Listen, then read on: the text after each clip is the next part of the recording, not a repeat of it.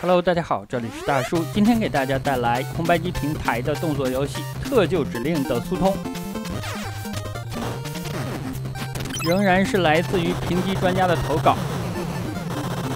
速通的时长是19分25秒，这里仍然要给大家说明一下，我剪掉了一些黑屏，还有关卡读取的部分，所以视频的时长要短于通关的时间。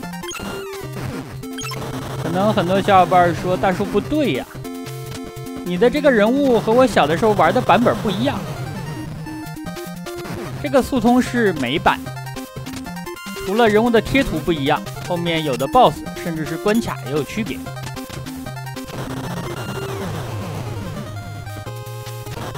美版的名称就不叫特救指令了，而是叫做粉碎战士。游戏的长度是7关，其中第一关还有最后一关是固定的，中间的5关可以自由的选择攻略顺序。这里就是第一关工厂部分 ，BOSS 叫做8272，使用拳头非常快速的在墙角制造了一起惨案。正常的情况下，攻略 BOSS 都是需要捡组件。组合僚机，僚机一共有8种，再加上如果你连续的组合了2种一样的僚机，就会得到本作的超级武器龙卷爆裂者。评级专家第2关选择攻略的是E关卡，本关叫做反重力研究中心，难度还是很高的。当年玩这款游戏，本关都是放在后面来攻略，但是也有的小伙伴他的卡带是见不到本关的，在第2关就会卡住，甚至有的盗版卡都不能进行关卡顺序的选择。盗版商为了节省卡带的容量，删掉了本作的选关系统，这也造成了很严重的 bug， 导致一部分卡带无法通关。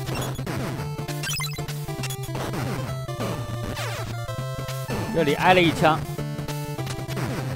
能够看到速通的时长还有改进的空间，但是人毕竟不是机器呀，在长达7个关卡里边保持不犯错，我相信一个正常的人类是无法做到的。这里大家注意一个技巧，评级专家捡了2个武器的组件，但是他并没有组合。这样做的好处是，你可以把这2个组件带到下一关。如果你把它组合成副武器了，那在下一关就会被没收。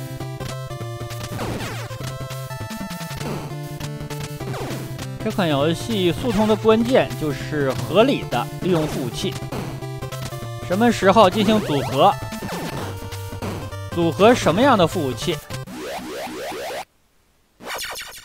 什么时候来组合超级武器，这需要良好的节奏和对游戏的了解。这里是本关的 BOSS 幽灵，这个幽灵的贴图还有攻击方式与日版有所区别。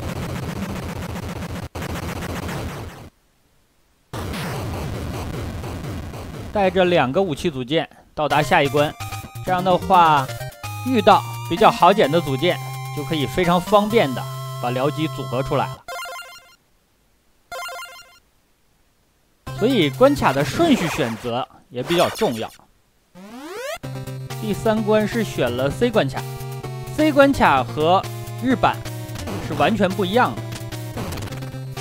日版的 C 关是游乐园，美版的 C 关是潜水艇。美版的难度要更高一点。刚才把僚机扔出去了，这是一个保护僚机的方式。因为僚机也是有耐久的。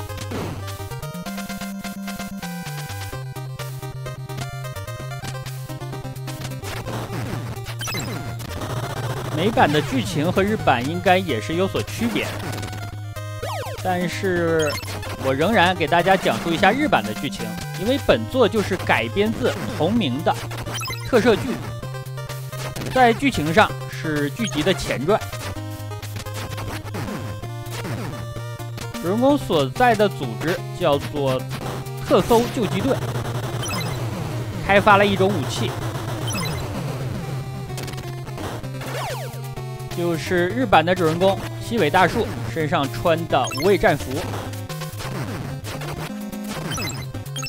敌人是机械人军团，他们想要消灭人类，建立一个只有机械的星球。听起来有点像重装机兵的诺亚。这里组合出了龙卷爆裂者。龙卷爆裂者是有倒计时的，被敌人攻击到也会缩短时间。本关的 BOSS 半机械人，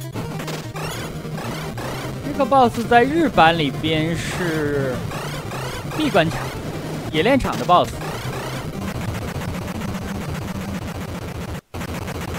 所以后面还能选择的关卡的 BOSS 还会有调整和变化。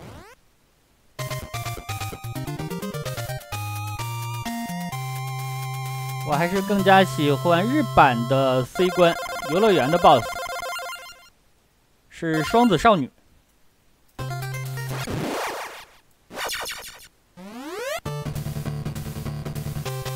第4关选择了 F 关卡毁坏街道。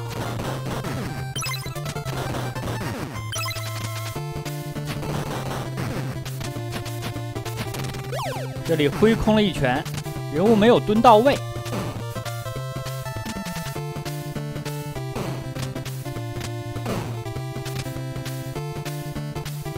不过你也能够看到大量的微操，尤其是在前进的过程当中，用拳头来抵消敌方的子弹。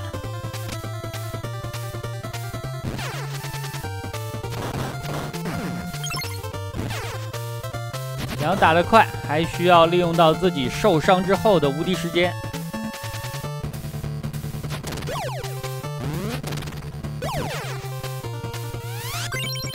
组合了一个副武器，但是这个场景是一个强制的卷轴，这是速通的大敌。另外，大家应该也能够发现，美版的僚机的贴图和日版也不一样。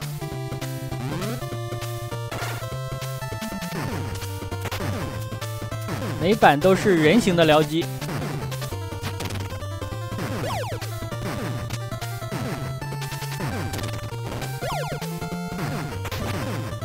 看起来又要组合一个超级武器。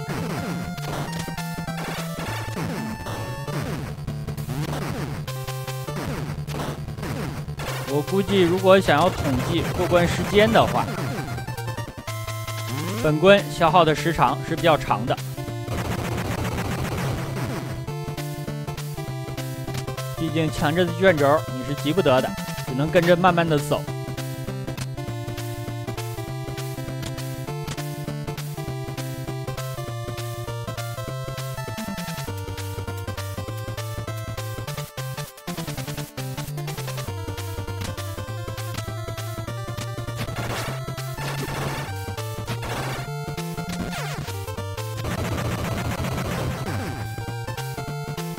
箱子里边应该就是一个组件，但是现在还不能捡。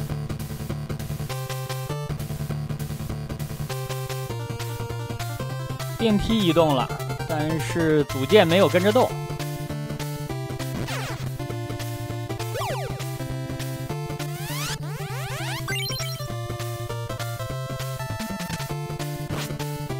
日版的龙卷爆裂者是有一个大的枪的贴图的，但是美版没有，好像是手部发射出来的能量。本关的 BOSS 叫做地狱剑士，不管什么剑士，也扛不住本作最强的武器贴着脸射呀。后面可选择的关卡还剩2个。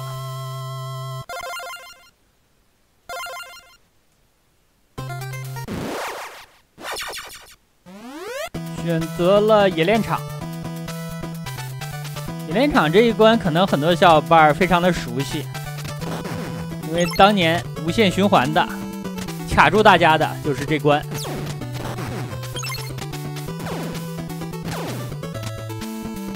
关卡的流程如果做成线性的，那本关就是第2关 B 关卡。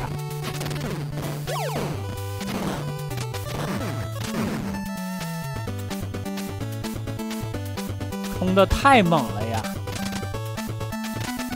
速通就是这样，不计任何代价。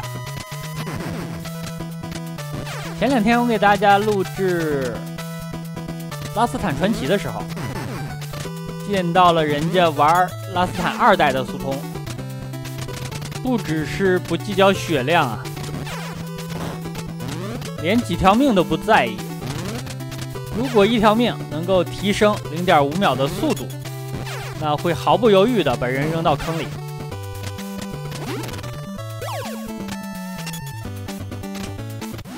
本关没有使用超级武器，但是看起来是要继承2个组件。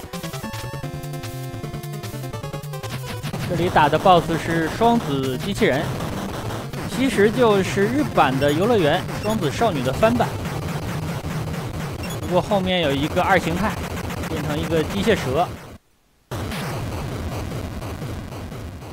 我觉得还不如双子少女呢。在这里换上大枪，把他们2个堵在角落，然后怼着脸射就完事儿。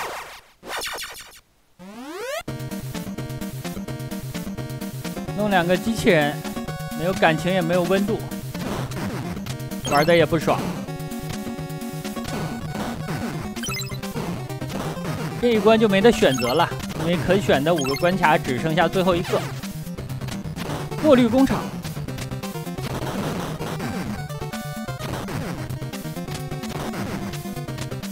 本关和反重力研究中心都是比较难的关卡。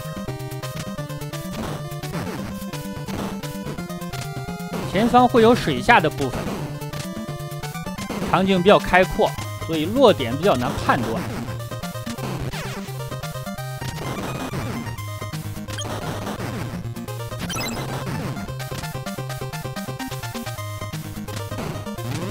速通的钱不用太在意，购买血的就可以了。就是这个场景啊，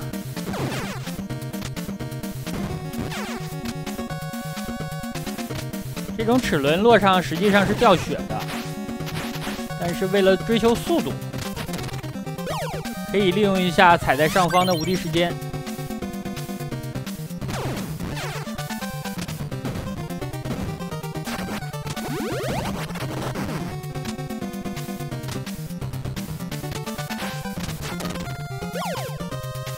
这个地方选择了带1个组件过关。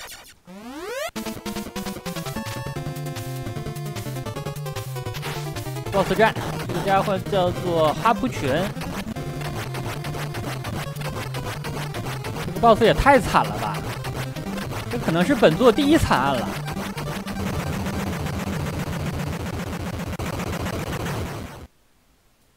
被卡了一个位置，堵在角落，非常鬼畜的干掉了。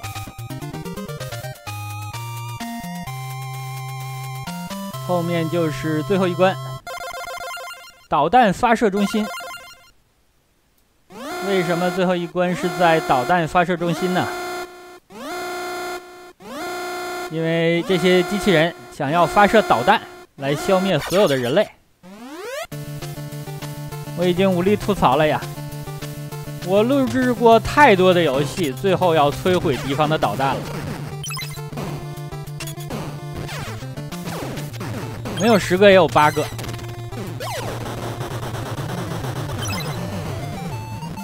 这可能就是特殊的历史时期在游戏上的投影。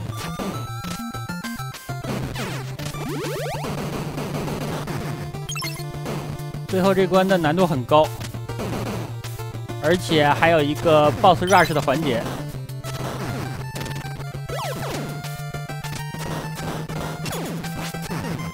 速通的话，对玩家的资源调度提出了更高的要求。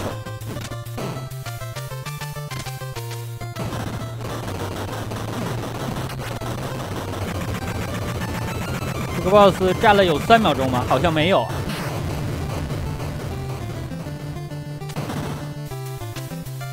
看现在身上的资源，还有后面关卡的长度，大概能够搞2次超级武器。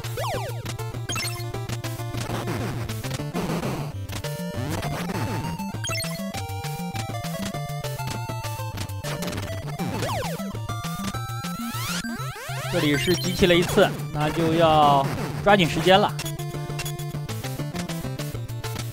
在倒计时结束之前，至少要推平一个 BOSS。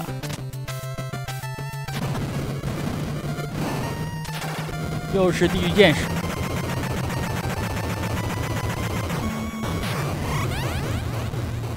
前边注意一下资源的收集，再集齐1次超级武器就可以打最终 BOSS。但是中间应该还隔着一个幽灵。这个场景的重力方向特别复杂，需要极其的熟悉。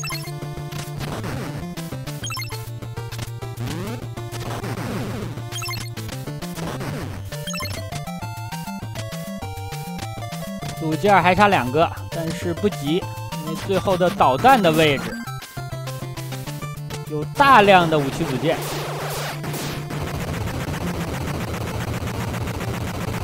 BOSS 打得很快，是因为使用了重拳。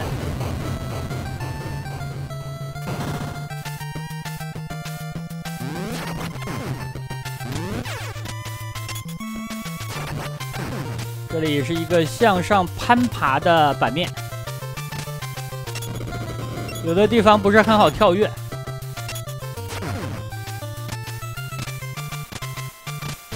跳跃的同时要注意收集效率比较高的组件。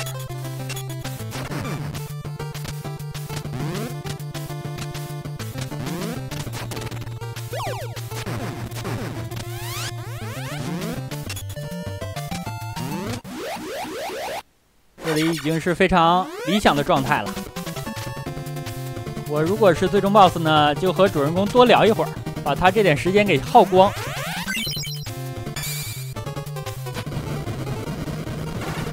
然后自己再进行变身，计划通啊！这里就无所谓打法了。这样的话通关。那好吧，这样一款红白机平台的特救指令美版速通就给大家录制到这里。感谢评级专家的投稿，也感谢大家的收看，咱们下个游戏再见。